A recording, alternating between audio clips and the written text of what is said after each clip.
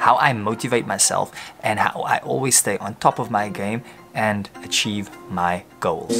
I can help you out. I can help you out. Let me start off by telling you that it's not easy. I'm going home. It took me a while to get here. So hopefully by me giving you guys some tips, I hope that you can learn something from my process and you can add it to yours so that you can get to where you need to be a lot quicker. The cadet's logic is sound. So first and foremost, I start off my days with a positive attitude. And yeah, I know that this does sound kind of cheesy. Damn right.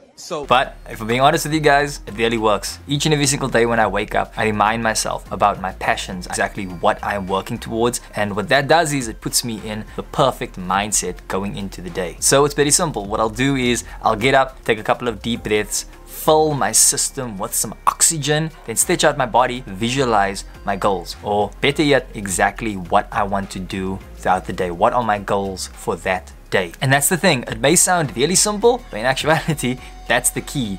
It's making simple little changes to how you are doing things that can best put you in the mindset to achieve the things that you want to achieve. The next thing I want to do is I want to flood my mind with some positivity. So what I'll do is I'll listen to some podcasts, I'll listen to some motivational tapes. It's basically something that I'm passionate about, and it allows my brain to start switching on, to start getting itself ready for what I am going to try and achieve throughout the day. This means staying away from negative news, staying away from social media for a bit, because all that's going to do is it's negatively going to affect my mood in the morning. And I'm a firm believer that the way you start with your morning is how you continue throughout the day. So in my mind, I just want to start with my day in the best possible way. Now I will start planning it. So this is basically setting realistic goals for what I need to achieve within the day. So I'll take a look at my day. I'll figure out exactly what are the 3 most important things that needs to be done today. I like to think of it as something that I would need to do for work, something I would need to do for myself,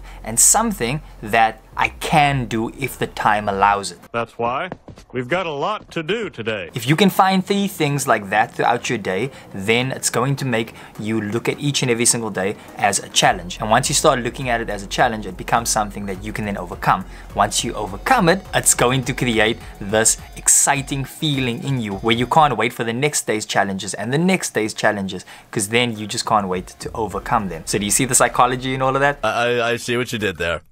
But at the same time, you need to understand that you can't set your goals to moving mountains. You need to break down everything into small, achievable steps. And this can be absolutely anything that you want to achieve throughout the day. And then one little trick that I like to do is I like to take out a little pen, a little book, and actually write down whatever I need to do throughout the day. Because what this does is it gives me a constant reminder throughout the day of the things that I want to achieve, of the things that is important and things that I want to do. Once you actually finish off the things, you just get this satisfying feeling because you know that you have accomplished something throughout the day. And once you have like a list of 10 things that you maybe wanted to do, and you actually go through each and every single one of those things, I can promise you that you're gonna be left feeling pretty satisfied by the end of the day. I am awesome!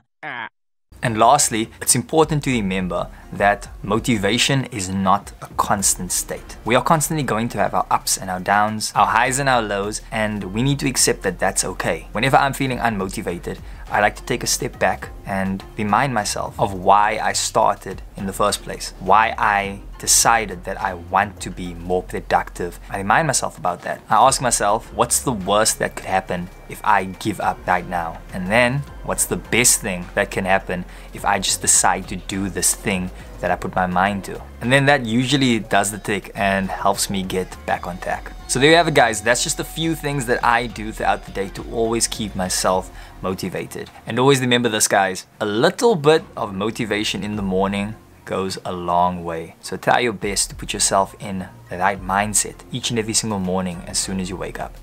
You will not believe the results. Thank you so much, guys, for tuning in. It's been amazing. I am Ty. This is The Talk, and you are totally awesome. Won't be a stranger.